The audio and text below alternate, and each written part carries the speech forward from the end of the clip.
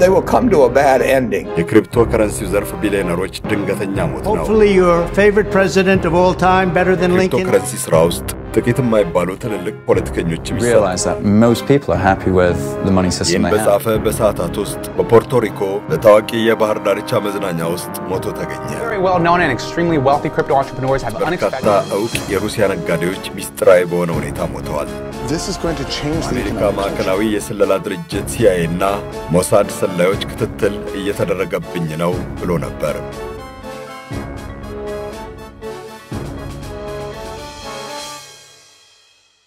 የክሪፕቶ ከረንሲው ቢሊየነሮች ድንገተኛ ሞት ሚስጥር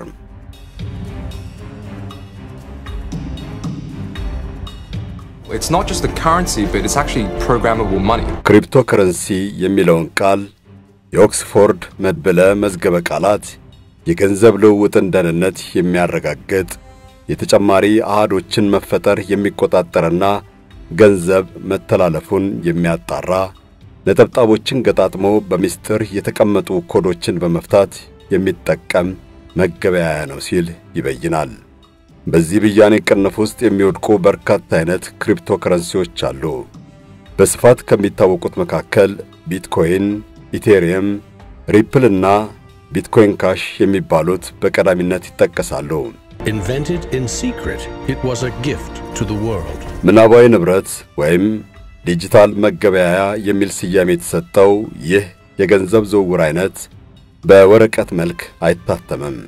የሚገለጠው በዲጂታል መንገድ ብቻ ነው። በዚህ የገንዘብ ማስተላለፊያ ዘርፍ በቢሊየነርነት የከበሩትን ያክል የከሰሩና የተጎዱ ማያሌ ናቸው።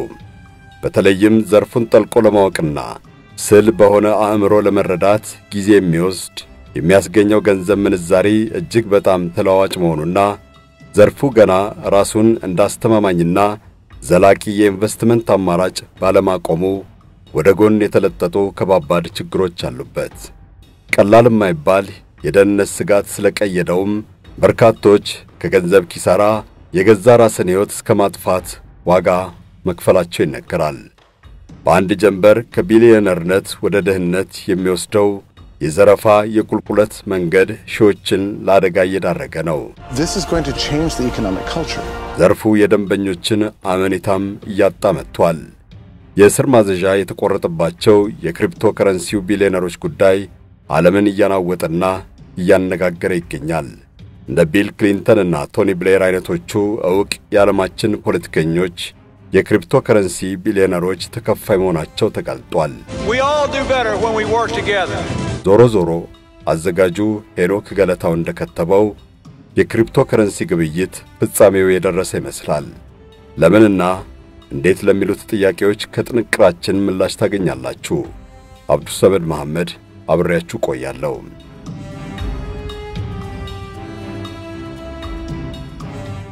In terms of cryptocurrencies generally, I can say almost with certainty that they will come to a bad ending. It's ingenious and blockchain is important, but Bitcoin has no unique value at all. It doesn't produce anything. You can stare at it all day and no little Bitcoins come out or anything like that. It's a delusion, basically. If I could buy long-term puts, if I could buy a 5-year put on every one of the cryptocurrencies, I'd be glad to do it, but I would never short it. የዓለማችን ቢሊየነሮች በሚሰማሩበት የክሪፕቶ ከረንሲው ዘርፍ እየተካሄደ ያለው የገንዘብ ዝውውር በርካቶችን መዋለ ንዋያቸውን ወይም ጥሪታቸውን መና ያስቀረ ነው። ብዙዎች በባዶ እጃቸው ያጨበጨቡ እንደሄዱ ሲያደርግ ማየት ብርቅ መሆን ከቆመ ሰነባብቷል። ገና በያዝነው የፈረንጆቹ 2023 ከቢሊየነርነትና ሚሊየነርነት ወደ ያጣ የነጣ ድህነት መሸጋገራቸው እንደማይቀር ነው የሚገመተው። ለዚህም የሚነሳ አያሌ ማስረጃ አለ። በቅርቡ የግዙፉ የክሪፕቶ ከረንሲ ግብይት ኩባንያ መስራችና ዋና ስራ አስፈጻሚ ሳም ባንክማን-ፍራይድ ተቋሙ መክሰሩን አስታውቋል። ከኃላፊነት ራሱን ካገለለ ከሳምንታት በኋላ በቁጥጥር ስር ውሎ ከባሃማስ ወደ አሜሪካ መተላለፉ ይታወሳል። ንጉሠ ነገሥት የሚል ቅጽል ስም የተሰጠው የ30 ዓመቱ ቢሊየነር ሳም ባንክማን-ፍራይድ 1 ሚሊዮን ደንበኞችና 15 ቢሊዮን ዶላር የሚገመት ሀብት ነበረው። ጉዳዩን የመረመረው የአሜሪካ ፍርድ ቤት በ250 ሚሊዮን ዶላር ዋስትና ከፍተኛ ጥበቃና ቁጥጥር እየተደረገበት ወላጆቹ ቤት ሆኖ የፍርድ ሂደቱን እንዲከታተል ወስኖ ጊዜ ቀጠሮ እየተጠበቀ ነው። እየሆነ ያለው ለማመን የሚያስቸግር ሁኔታ የክሪፕቶ ከረንሲ ግብይት ስርዓት ፍጻሜው እየደረሰ ይሆን? በዘርፉ መዋዕለ ንዋያቸውን ያፈሰሱ በሚሊዮኖች የሚቆጠሩ ባለሀብቶች ዕጣ ፈንታስ ምን ይሆን? እጃቸውን አጨብጭበው ሀብታቸውን አጥተው ይቀራሉ ወይስ ገንዘባቸውን ያገኛሉ የሚለው ጥያቄ የብዙዎች መነጋገሪያ የሆነው እንዲህ ያሉት ቢሊየነሮች እየወረዱበት ካለው ቁልቁለት ባልተናነሰ ቀላል ቁጥር የሌላቸው የዘርፉ ተሳታፊ ባለሀብቶች ድንገተኛ ዜና ረፍት በየጊዜው በመሰማቱ ነው። ይህ የንግድ ዘርፍ ከጥቂት ወራት ወዲህ አደገኛ በሚባል ቀውስ መናጥ ይዟል። መዋዕለ ንዋያቸውን ያፈሰሱ ባለሀብቶች ሳይቀር ኪሳራን በመፍራት ገንዘባቸውን ለማስመለስ እየተጣጣሩ ነው። ዘርፉ ከፍተኛ ሀብት ይዘዋወርበታል። ከዋኞቹ ቢሊዮን ዶላሮችን በአንድ ጀንበር እየከሰሩም ኩባንያዎቻችንን ባስተማማኝና ደህንነቱ በተረጋገጠ የአሰራር ስርዓት ዘርግተን ስለምንንቀሳቀስ አዲስ መዋዕለ ንዋይ ባይመጣም ባለን ካፒታል እያተረፈን ቀጥለናል ይላሉ።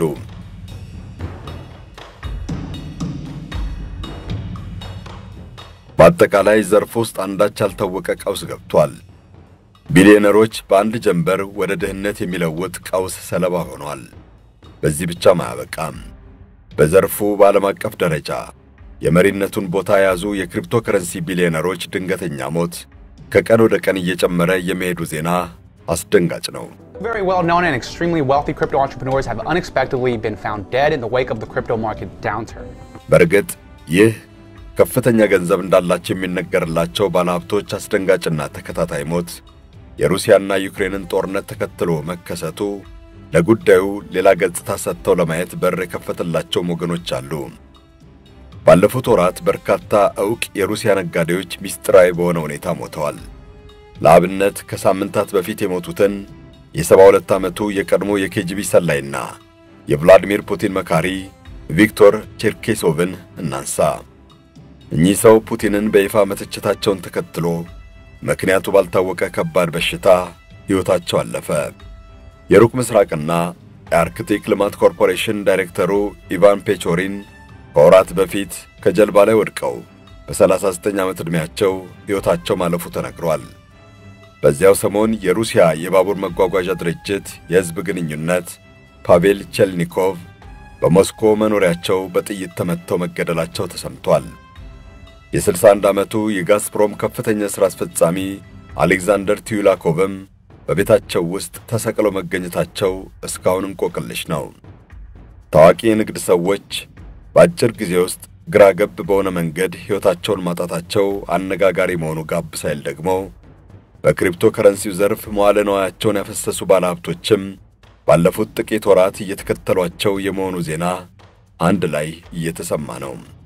የክሪፕቶው ንጉሠ ነገሥት የሚል ስያሜ የተሰጠው ቢሊየነሩ ሳም ባንክማን-ፍራይድ የኩባንያውን መክሰር መረጃ ይፋ ባደረገበት ሳምንት ብቻ በዘርፉ የታወቁ 3 ቢሊየነሮች ባልተለየ ምክንያት መሞታቸው የዜናውን አውድ ሞልቶት ሰንብቷል።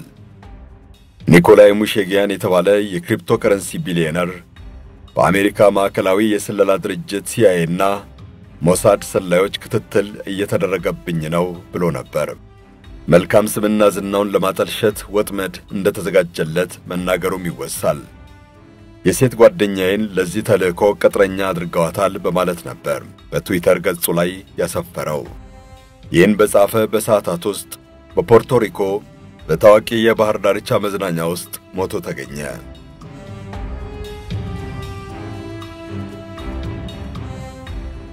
ከዚህ ወጣት ቢሊየነር ሞት ጀርባ አያሌ መላምት ተቀምጧል።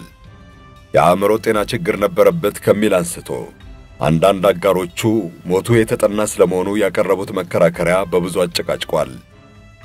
በተለይ ከመሞቱ ከሰዓታት በፊት በትዊተር ገጹ ላይ ያሰፈረው የሲአይኤ እና የሞሳድ ክትትል ጉዳይ ለነገሩ ሌላ መልክ ሰጥቶታል።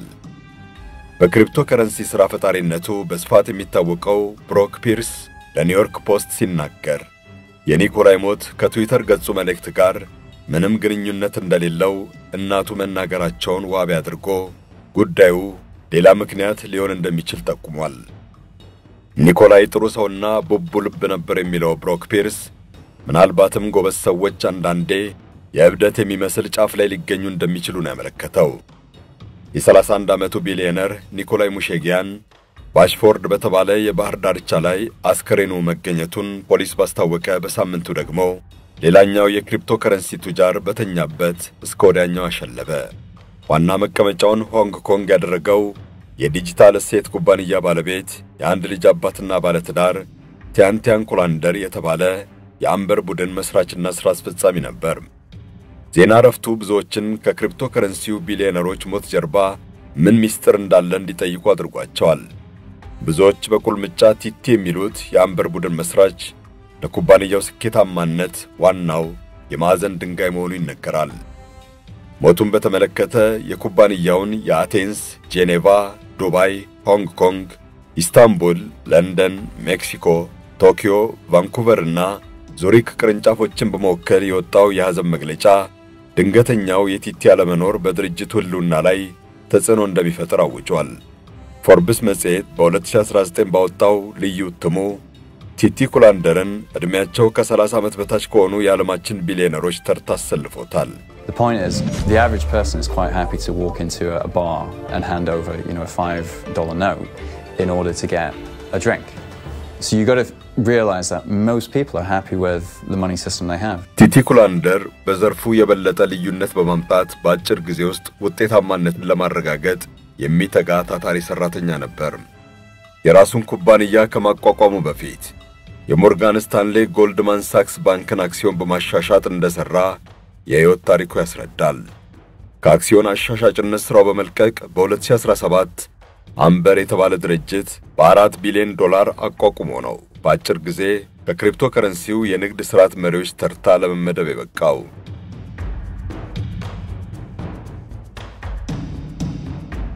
የሁለቱ የክሪፕቶ ከረንሲ ቢሊየነሮች ድንገተኛ አሟሟት መነጋገሪያነቱ ሳይቀዘቅዝ ሩሲያዊው ቪያቼስላቭ ታራን በፈረንሳይዋ የመዝናኛ መንደር ቪል ፍራንሷ ሶሜር አቅራቢያ የበረረባት የግል ሄሊኮፕተር ተከስክሳ ከአብራሪው ጋር ሕይወቱ የማለፉ ዜና ተሰማ። የሄሊኮፕተሯ መከስከስ ምክንያት ምን እንደሆነ ለማጣራት ኤርባስ ኩባንያ መርማሪዎችን፣ የፈረንሳይ አቪዬሽን ተቋም ደግሞ አደጋ አጣሪዎችን ልከው መረጃዎችን አጠናቅረው ውጤቱ ይፋ የሆነው የዛሬ ወር ገደማ ነው።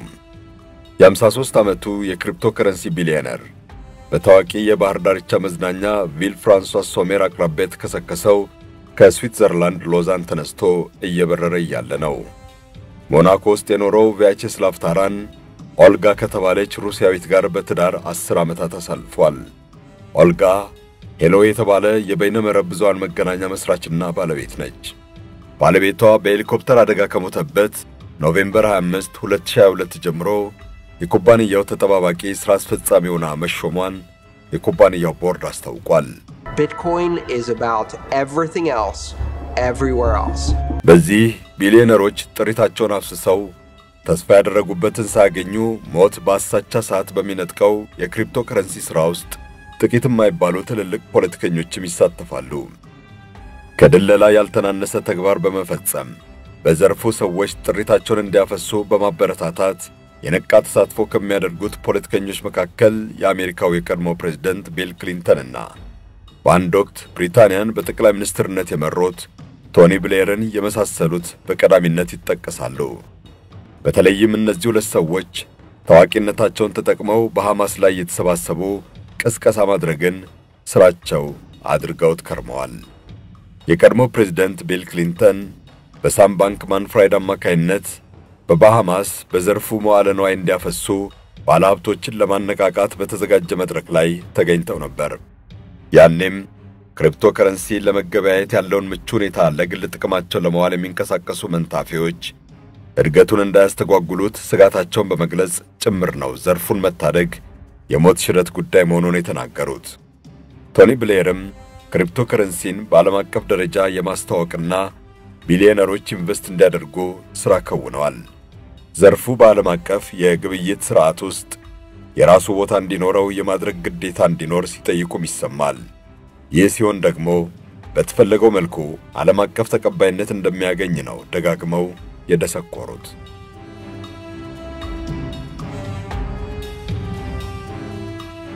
በስልጣን ላይ ያለው የአሜሪካ ዴሞክራቲክ ፓርቲ ለምርጫ ዘመቻ ከሳም ባንክማን ፍራይድ የ$360 ሚሊዮን ድጋፍ ከማግኘቱ አንፃር ቢሊየነሩን ለመታደግ የፕሬዝዳንት ጆ ባይደን መንግስት ሊወስድ የሚችለውን እርምጃ ብዙዎች በጉጉት ይጠባበቃሉ።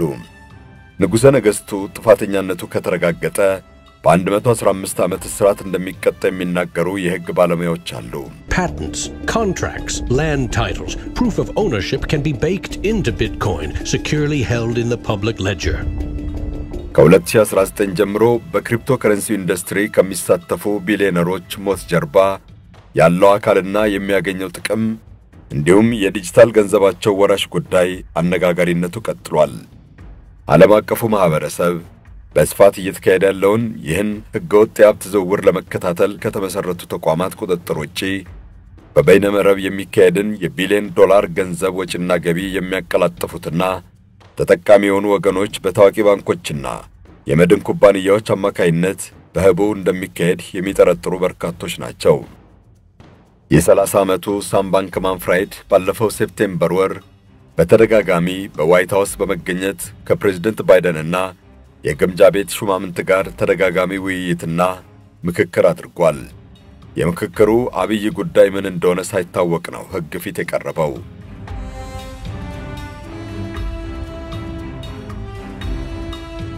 የክሪፕቶ ከረንሲ ተቀባይነት ጨምሯል የሚል እምነት ያሳደረባቸው የአሜሪካ የቀድሞ ፕሬዝዳንት ዶናልድ ትራምፕ በቅርቡ በሳቸው መልካም ሳያ የተፈጠሩ የዲጂታል ስነ ጥበብ ስራዎችን ይፋ በማድረግ ለገበያ ማቅረብ ምርጫቸው ሆኗል።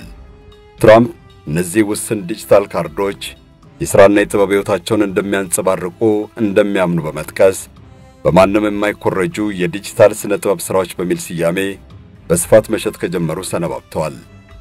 የፈረንጆቹ ገና ከመከበሩ አንድ ሳምንት በፊት ይፋ የማደርገው ጉዳይ አለ ማለታቸውን ተከትሎ ትራምፕ ዳግም ለፕሬዝዳንትነት ሲወዳደሩ ምክትላቸው አድርገው የሚያቀርቧቸውን እጩ ይፋ ያወጣሉ ተብሎ ነው በስፋት ተጠብቆ የነበረው።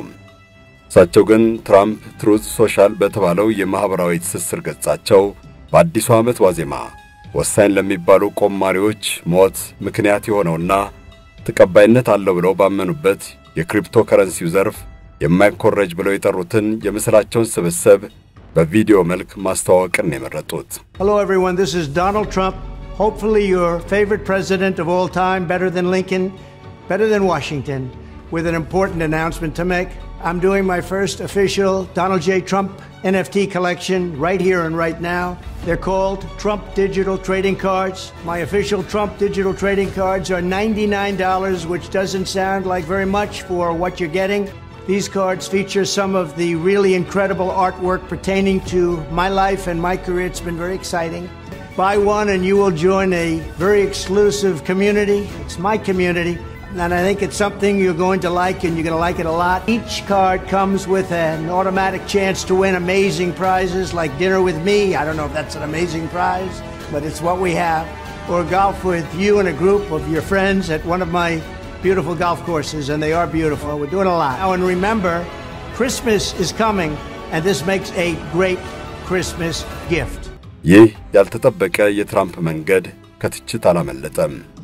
ተጽዕኖ ፈጣሪ ሪፐብሊካኖችን ጨምሮ በርካታ የማህበራዊ መገናኛ ብዙሃን ተጠቃሚዎች የትራምፕን ውሳኔ አብጠልጥለዋል። የትራምፕ የቀድሞ ስልት ነዳፊ ስቲቭ ባነን ከዚህ በላይ መታገስ እንደማይችሉ ገልጸው በትራምፕ ዲጂታል ካርዶች ላይ ተሳትፎ ያደረጉ ሁሉ ዛሬውኑ ከስራቸው መባረር እንዳለባቸው አሳስበዋል። በአጠቃላይ ስለ ክሪፕቶ ከረንሲ ኩባንያ የኪሳራ ዜና ነው እየተነገረ ያለው። በጎን ደግሞ ከትዊተር ባለቤት ስራ አስፈጻሚ ጋር ስለ አክሲዮን ግዢ ለመወያየት ሲንቀሳቀስ የነበረው ሳም ባንክማን መታሰርና ከባሃማስ ወደ አሜሪካ የመተላለፉ ዜና የመገናኛ ብዙሃን ማድመቂያ ሆኗል። በአንጻሩ ብዙም የመገናኛ ብዙሃን ሽፋን ያላገኘው የክሪፕቶ ከረንሲው ዘርፍ ቢሊየነሮች ድንገተኛ ሞት ነው። የሞታቸው መንስኤ ያለመታወቅ እንቆቅልሽ በአውሮፓውያኑ አዲስ ዓመትም የዓለምን ማህበረሰብ ማነጋገሩ ቀጥሏል። አበቃን።